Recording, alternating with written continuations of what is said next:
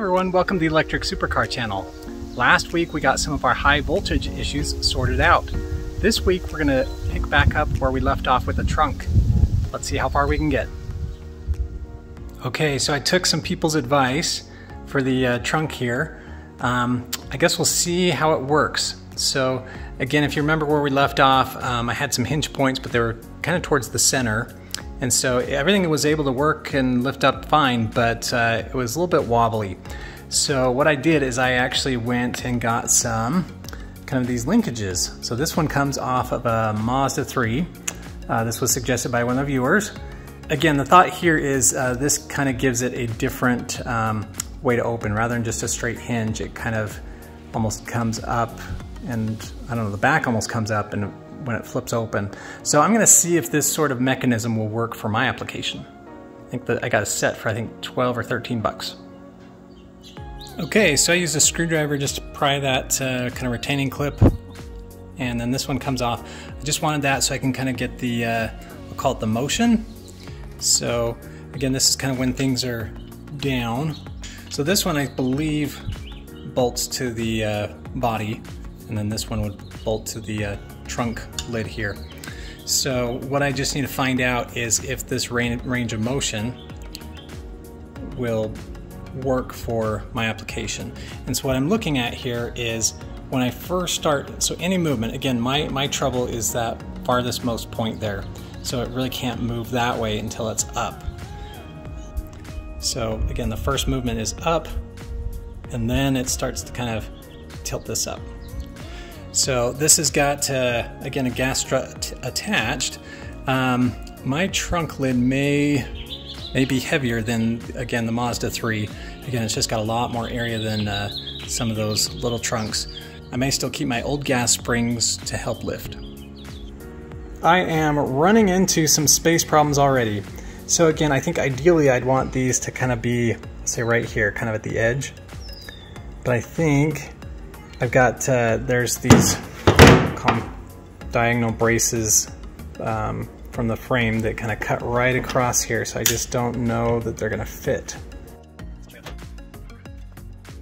So again, I've got these braces that come, so again, I think I would like to mount it kind of right about there. So yeah, I don't know what we'll do. We'll see if this works or if we just go back to the other style hinges.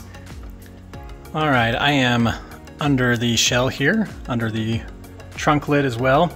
And one of the challenges I'm going to have to deal with if I end up trying to go this route with this guy, the trunk kind of angles back at each side. So again, these ones we want to be straight. So I'm going to put it here in the corner, but how it angles back, so I'm going to have to kind of try and finesse it in just so it fits. And then I believe there may be just enough room, because there's a little bit of room between this and the frame, enough that I could put a little, you know, the L stock, the steel that's L-shaped. There's enough that that can fit under. So I'm thinking that's probably enough that I can kind of fit this guy in, you know, so kind of like that, and then have these ones here bolt to that L stock. But that's wishful thinking. In the past, I've always just kind of always ran into some real estate problems. So I'll see how we can do this. Does anyone know if there's a prize for putting the shell on and off 30 times? Okay, maybe it's 40 times, but still, want to know, is there a prize? Okay, we're gonna put that shell on again. So we just need to confirm the correct, you know, the exact placement we want those, I guess we're calling them hinges, right? The trunk hinges. So gonna put the shell on, just make sure we got the exact right place, and then we'll start fabricating. All right, the shell is on again. So we'll kind of see exactly where they need to be, and see if we can make some brackets to put things in place. Okay, so I'm looking towards the back of the car, putting the hinge in. I don't know if you can see it right here, but I'll sneak the camera in. So I think there's just barely enough room. So I think it'll work. We'll just have to see how to mount it to the deck lid here and how to do it to the frame. But I do think there's enough room. All right, I'm getting ready to mount these. One thing I'm learning though is, so this surface is flat, this surface is flat, but they're not 90 degrees to each other. So like, I don't know if you can tell, but this one's like kicked in.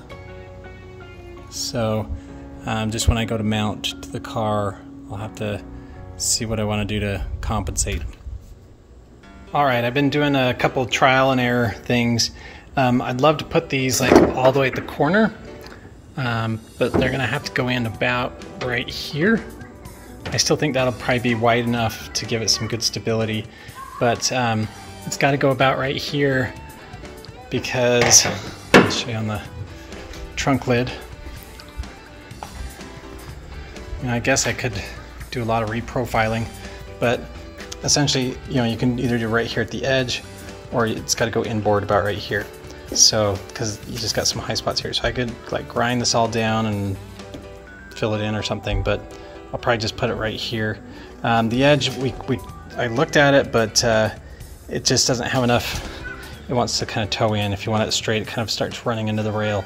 So edge kind of doesn't work, again, unless you kind of start profiling this off. So I think I'll just put it in, what is that, maybe like 6 inches. All right, so these guys, the mounting surfaces are not exactly 90 degrees. So basically, I don't know if you can see, but it's kind of tilted here. So if this one's flat, that one's kind of at an angle. So I think what I'm gonna do is I'm gonna get some of that 90-degree steel. I'll probably just kind of weld it between here and here. And instead of just kind of having it be like right 90 degrees, I'll have it be just skewed so it'll mount to these guys just right. So I do have some news on the welding front. So the welder that I had been using for about 1.5 years was borrowed, and so the people, they weren't really using it, but they decided to go ahead and sell it. So I no longer have access to that, so let me show you something. So I got a Weld Pro multifunction welder. It's I don't know, I feel like it's surprisingly lightweight. I got a box full of goodies there.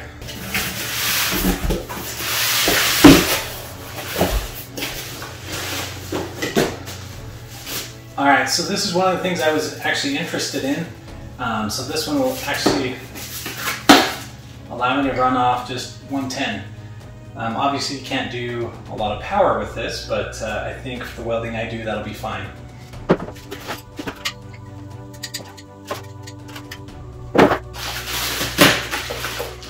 Looks like they got a couple different styles of ground clamp.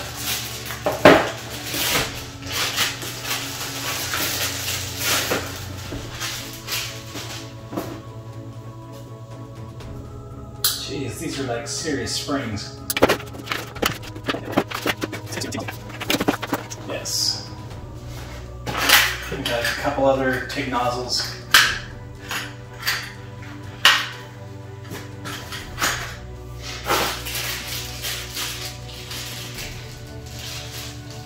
So I'm thinking this is the feeder for inside. I don't know if these are spares or if I need to do some assembly.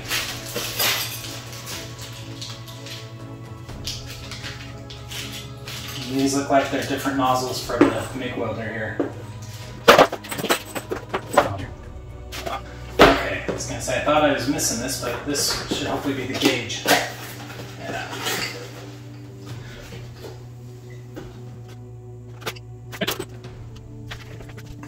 So I will take it to the garage and see if we can get all set up.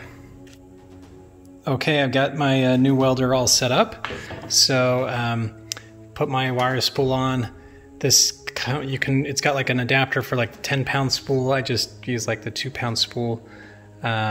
Swapped out the for the correct groove for the wire I'm using, and then the other things, again, same thing here. Swapped out the tip for the correct wire size.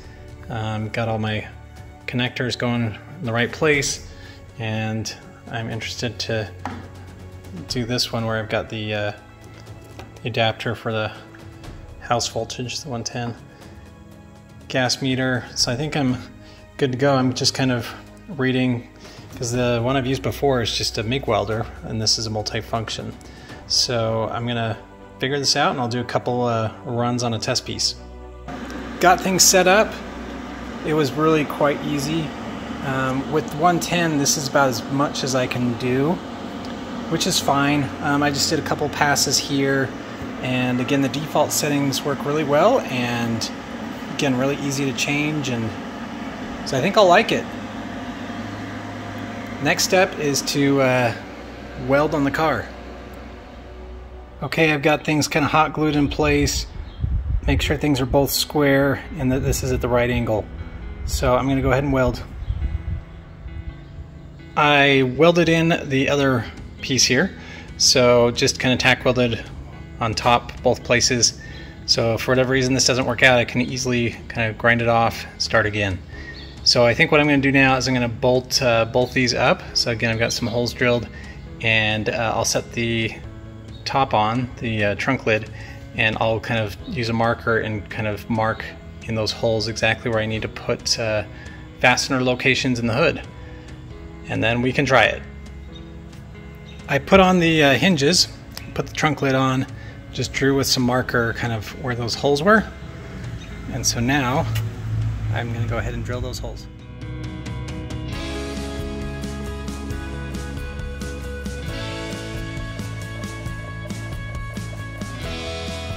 Alright, so I've got the hinges secured, so I'm going to see if we can lift up the trunk lid now.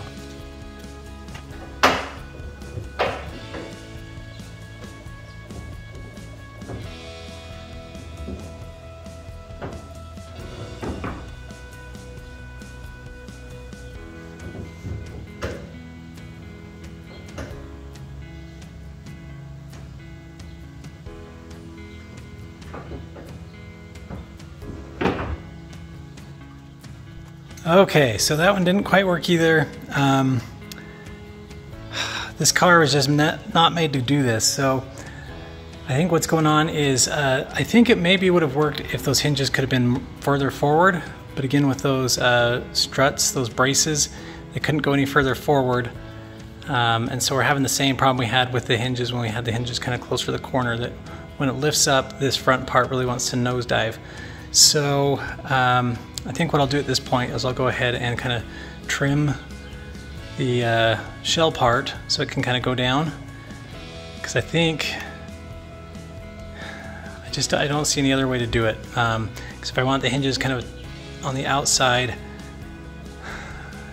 either way, where I just have kind of the straight hinge or these kind of linkages, it just won't allow for this configuration. So I'll probably have to re-profile this that little nose piece that sticks down.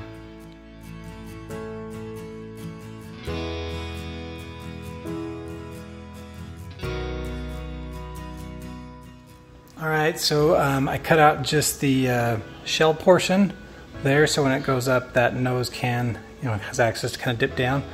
So I'll kind of show you what that looks like.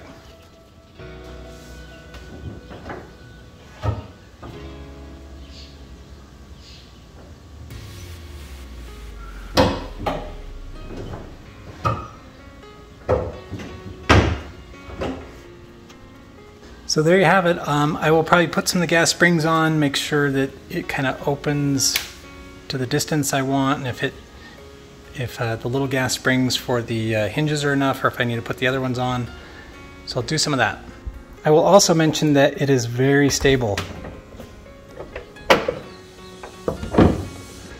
So it doesn't really have any kind of rock side to side or anything. I do need to kind of fasten these bolts a little bit more and do a full weld on these, but essentially it feels very stable.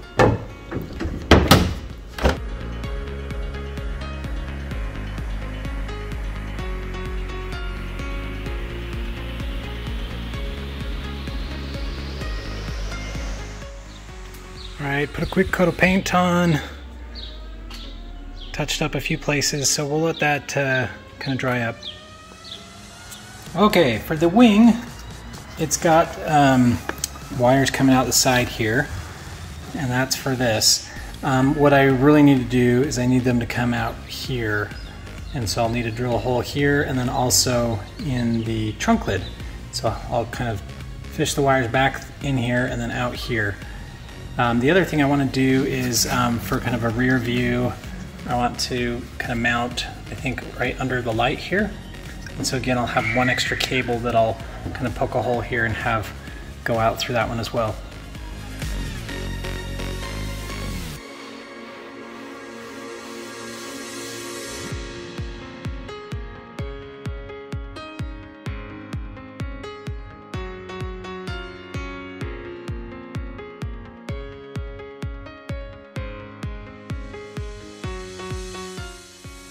So I got things fished through.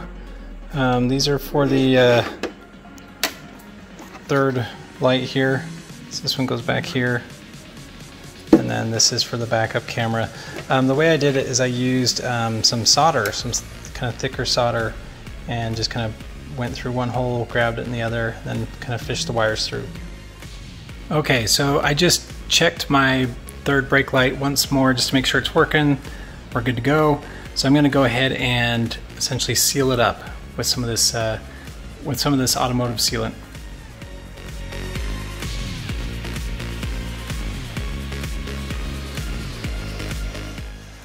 Okay, I made a quick list. Again, my goal is to get this thing registered. I know a lot of people are anxious for paint and things like that, but in order to get it registered, I need to get the headlights in. And again, when I put the headlight, those little things that retain the headlight in, I can't get them back out. So I want to get the headlight, call it housings, kind of painted before I put the headlights in. Got to get the windshield on. I'm going to put the door panels on.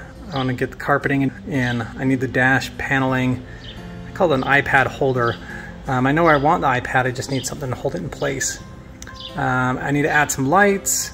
And then the trunk where I've kind of cut off, I need to fiberglass that. So that I think is what I'm going to do now.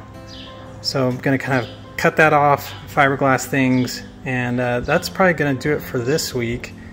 But we're getting close. Getting close.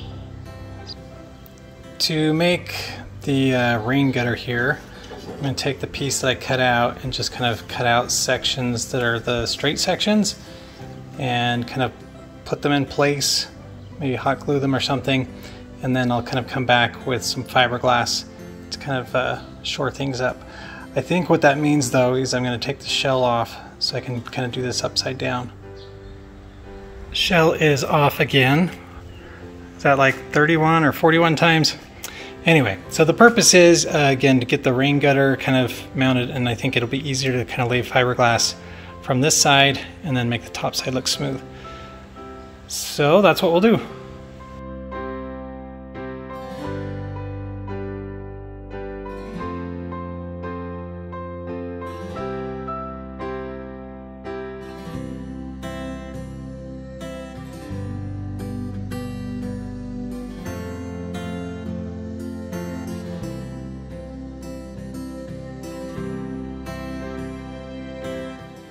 I got this kind of fiberglassed in place. I put a kind of a paint stick underneath, kind of taped it in place. Put all the cut up pieces of that rain gutter. I will have to kind of fill, maybe with a short strand fiberglass filler, and then also some filler on the other side. But had a sheet kind of over the top, had lots of pieces kind of over there. I put a jack and a flat piece underneath, just like some polyethylene that should release really easy. So we'll let this set up and kind of see how it turned out. Alright, one of the potential advantages of taking the shell on and off so many times is we stress it a lot, you know, kind of picking it up, bending it, twisting it, flipping it over, and found a couple cracks. Again, these are kind of in the joints that I made, so kind of widen the cracks, and I'll fill it in with probably some short strand fiberglass filler.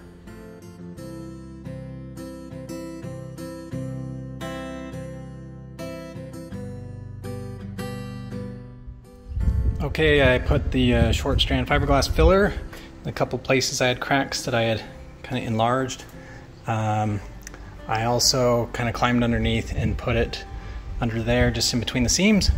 So I'll let that cure up and kind of start sanding and making smooth. All right, I just sanded it pretty smooth. Still got a couple little spots that need some filler. So I'm gonna fill it real quick and maybe touch it up. I'm also thinking potentially while it's upside down here, for the panels that I'll call it the interior panels or the inside of panels, I'm wanting to kind of paint them black rather than kind of leave it kind of the fiberglass color. So I might do that today as well.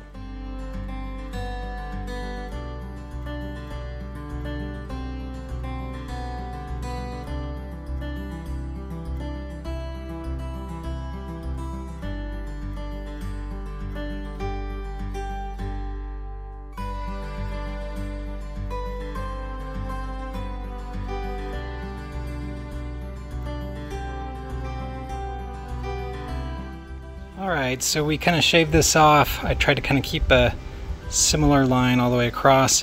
One thing that might give me a little trouble, I'm not sure. So this element here fits into the rain gutter somewhat. And so it had a rain gutter here, and then it kind of came out. I guess it should still fit, 'cause I think this was there before. Anyway, I made the new rain gutter kind of go that way, so I'm just wondering if this little high spot's going to be a problem or not. So may have to flip the shell over and see if that's going to be an issue.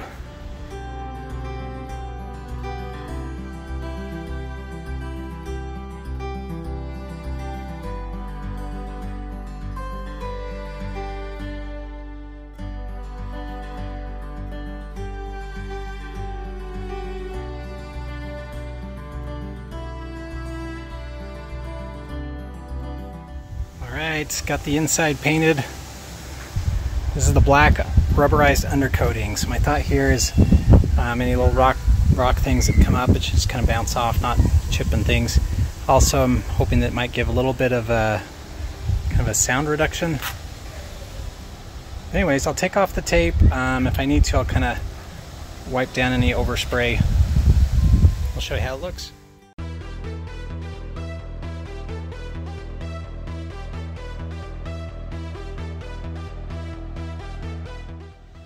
Alright, took the tape off, cleaned up just a overspray in a few areas. It looks pretty good. Okay, brought it back in the garage, flipped it over. Again, looks really sharp, I think. We did a pretty good job taping. Again, just a few places of overspray. Now what I'm looking at is this guy. So where we did the fiberglass, we cut it there. So now what I'm going to do is kind of clean that up and then start to fill.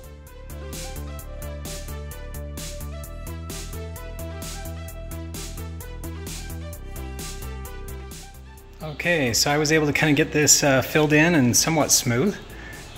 And the, call it the rain gutter, is there. And so again, I think with paint and such, this will kind of look like it was designed this way. I'd like to put it on the car, but we are running out of time. All right, everybody, that does it for this week. See you next week.